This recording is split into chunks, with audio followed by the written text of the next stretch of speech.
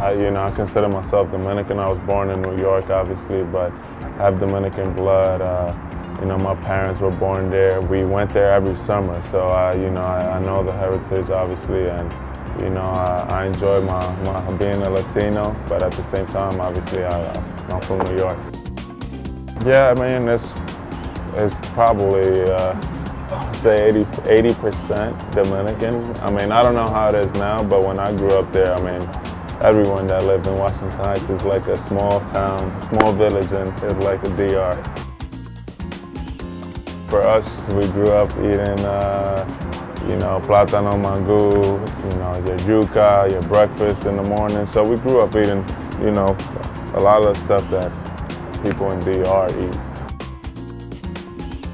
We listen to a lot of merengue, bachata, and salsa. For me, I have two older brothers.